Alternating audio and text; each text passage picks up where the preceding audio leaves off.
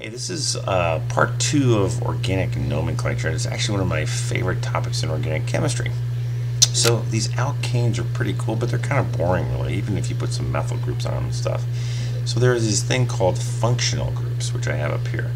And essentially, if you just take any one of those alkanes and you put a particular, change the structure with a little group on it, then it changes the function of the compound, and it can kind of do it in an almost predictable fashion.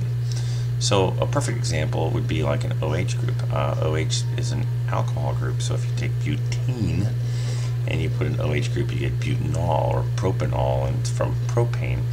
And you can almost predict, like, because OHs are really polar and they've got hydrogen bonding, there's more intermolecular forces. Boil at room temperature, they're a liquid, and you can do all kinds of really cool things with them. Part of it too is, these things are really polar, so that would dissolve polar things like the salts on your skin, and then the part that's non-polar might dissolve things like oils, and so you can kind of custom make these compounds to get them to do some really neat things. And I think that's what makes chemistry kind of fun. So we're just going to scratch the surface, but there's some really great stories and things that we could talk about. So let's go ahead and work through this, and just first let's look at some functional groups here. First one, and I apologize if this is hard to see, but if you can blow this up, I'll try and describe this. First of all, we talked about alkenes and alkanes, and alkynes, right? So here's like ethene, ethyne, right? Then there's we have methane, but if you put in an OH, that's the functional group, you then get you add OL, so it'd be, instead of methane, it'd be methanol, and that's used as a fuel in, for instance, cars, in some cars, along with ethyl alcohol. We'll skip the dimethyl ether. Haloalkanes, think of chlorofluorocarbons, and to put a hole in the ozone layer, unfortunately, but again, you just take off an H, you put on a Cl. So this would be like chloromethane, and if it were bigger, we would have to put a number on it, like 1 chlorobutane would be you just put a chlorine on the first carbon in butane. Now we'll skip the amines, but anybody in chemistry knows about DNA. That's where these amines come from. Now here's a couple right here which I think are kind of cool. Look at these three right here: aldehyde, okay, a ketone, and an ester. Okay, now all of these involve, to some extent, if I have on the end of a long carbon chain a carbon double bonded to an oxygen with an H, that's called an aldehyde. If I have that carbon double bonded to the O in the middle of the chain, it's called a ketone. And then if I have it in the middle of the chain with an oxygen between the next carbon chain, it's called an ester. Why are these important? Well, these are used in a lot of different solvents.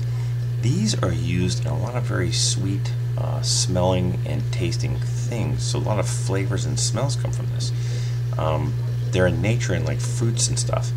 Great story in the 1920s. Scientists would get perfumes by extracting these from just fruits, and they wouldn't last very long, and they were kind of hard to deal with. Coco Chanel in the 1920s hired an organic chemist who had just figured out how to make these, and she said, I want a really nice smell. So he made 10 of these with just different chains on both sides, like with I think it was the esters, and he just put them in bottles and just put numbers 1 through 10. So he said, hey, I'm done, come on over, I've got some different smells. She picked them up, checked them, and of course her favorite, as I'm sure you can probably guess, was number 5, and that's how we got Chanel number 5. It was all about organic chemistry, really, so it's kind of a neat thing, and it really opened the door for $1 billion industry. The other reason why these are kind of cool is because when you put these in foods, they make the food smell and taste better, but again, because they're kind of non-polar, if you take out all the fat, which is non-polar, it takes the esters out and takes out the flavor too. Okay, so one of the things we have to do is talk about naming. So let's just go through a couple of these. Alcohols we talked about. If you just make sure to put down the number of the carbon that it's on, if it's a larger than, like, probably ethane, and it ends in OL, like propanol, butanol. and then the number goes in front of where that functional group is. If we go to, my kids are cheering in the background because they're so happy to learn this. If we talk about aldehydes, these are always on the end of the chain. Okay, so there's like little O and H right there.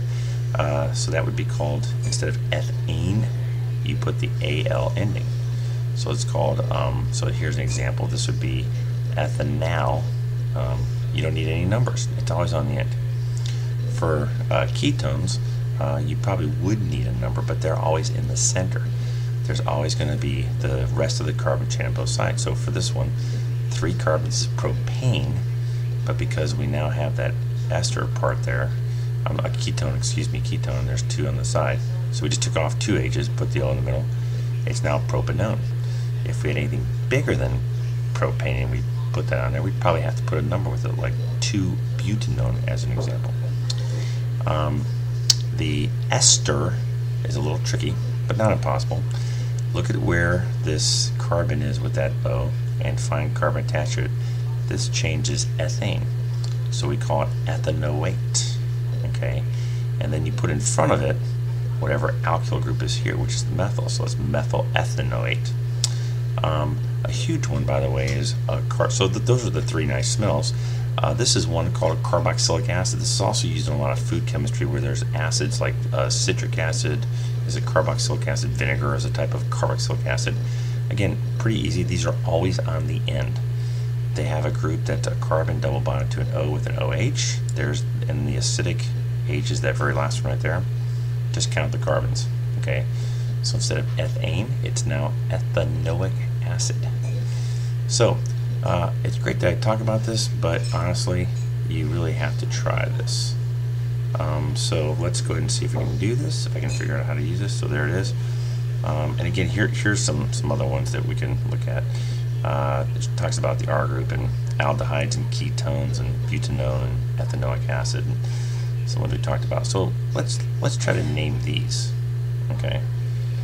Let's see where these come from. So this right up here again is, let's see, so again 1, 2, 3, 4.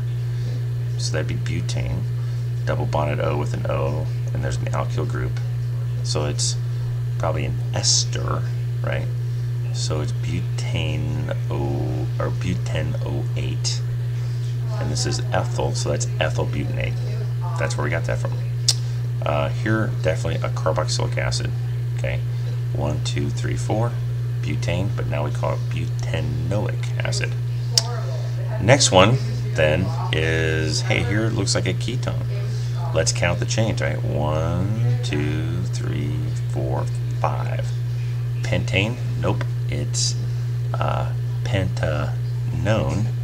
So we got that part, but we have to say it's 2 because there's 1, 2. It's on the second spot, not 1, 2, 3, 4. 2 is a lower number than 4.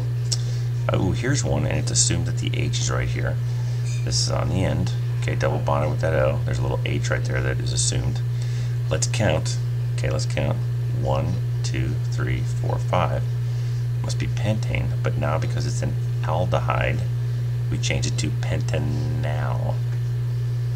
Last but not least, our good old friend in alcohol, right? Let's count the carbons. 1, 2, 3, 4. It'd be butane, but it's on the, so 1, 2, 3. Do I put it on the third or on the second? Well, 2 is lower than 3, so we call it 2-butanol. Okay, so there's going to be a little assignment that you're going to have, and what it is, it's going to ask you to go up to this one right here, and it says you're going to have to write down the structure, the name. Like, so for instance, let's take this one, the structure, which is an aldehyde. You know, they put down the structure that this is ethanal, and then it's going to add, here's, you know, probably want this condensed formula here or the structure, but then it's going to ask you to make up your own, and you can make up any one as long as it's not on the slide or one that I give you. Like, so for instance, instead of ethanal, you could do 3, and that'd be 1, 2, 3, and then with the aldehyde ending right there, and then that would be propanal, and draw out the structure. So those are just a few of the functional groups. And also now, if you start reading labels, you're going to see these names all over the place. And now you're definitely going to know what they are and what they do. And thanks a lot. This is it for naming functional groups.